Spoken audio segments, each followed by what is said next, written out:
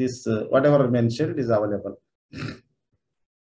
So this once again I have shown you here Arduino board so that easily you can see how many pins. It is a 0 to 13 is a digital pins.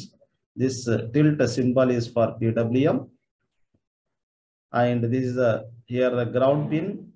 Then here analog inputs, and we input analog voltage, ground 5 volt, 3.3 volt, reset your reference.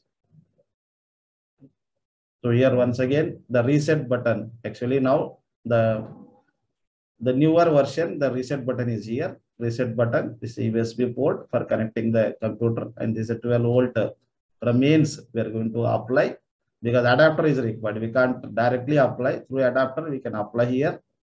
There is a 14 digital IO pins, then 6 analog inputs, and this is a power supply. So for Arduino ID tool, we can use here Arduino ID tool. So in that you have to select the board, this ID tool. Then the structure of Arduino code. Here I mentioned a very simple way. The structure, how we are going to write the Arduino code here. See here. So the pin which you are going to use, you have to define first, that is as a variable. So there is a int here, integer we are given. Before going to set up function, constant variable should be defined. Here we defined. This is one pin number 1. We are going to define as a pin name and a type, data type as an integer. This is general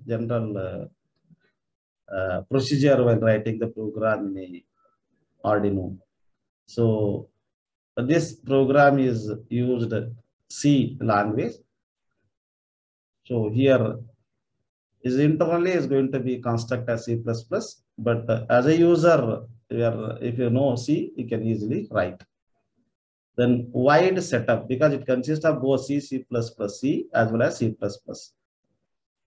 So one will be the setup function is run once when microcontroller boots up or resets.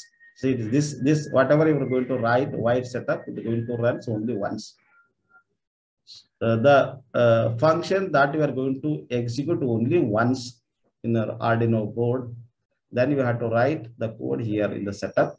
Then the function which is, which you need statements repeatedly to be executed, that should be kept in the loop, while loop. So after setup function, the processor moves to the run code inside the loop function. Code inside the loop function will run over and over until the microcontroller is shut down.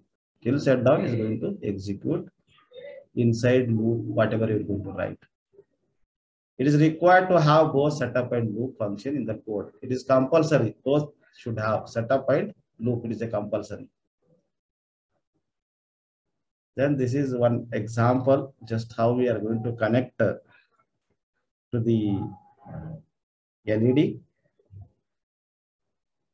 Here, this is a ground pin, and this is the pin number is taken here. For example, pin number 13. The Arduino is connected to the positive of the LED, and negative of the LED is connected to the register. In turn, register is connected to the ground.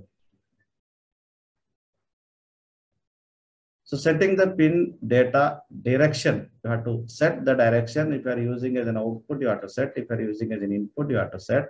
That is by using the statement pin mode. This is the keyword you have to use. Pin number and direction you have to specify. For example, suppose pin number 3 you want to use as an output, then this pin number 3, and you have to mode as an output, comma, output. Output all should be in capital letters and semicolon. P is small, then M should be capital here. The same syntax you need to follow. Now one simple example here to blink an LED program. LED pin connected to pin number 13. You are used as an integer. Then in the setup, you have to configure its mode. Is it output or input? Here LED is an output. So pin number 13 we are connecting. So pin number 13 you have to make as output. LED pin is nothing but here pin number 13. as an output. Okay, pin mode, LED pin, comma output, semicolon. Then in the wide loop, this will be continuously is going to be executed. This only once during the execution of the program. Okay. Then wide loop here, digital write is a digital pin.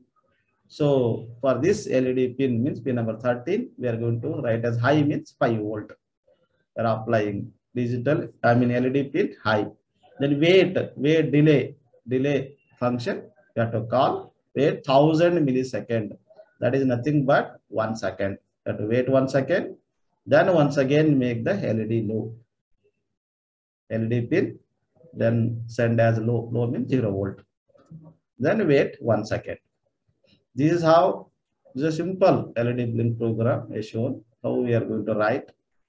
Then similarly for uploading the program, first you have to verify. Here click verify.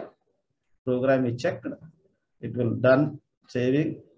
So then click upload. The program is uploaded to the Arduino microcontroller board. If this second number, if you click upload, then it will verify and upload to the Arduino of the microcontroller.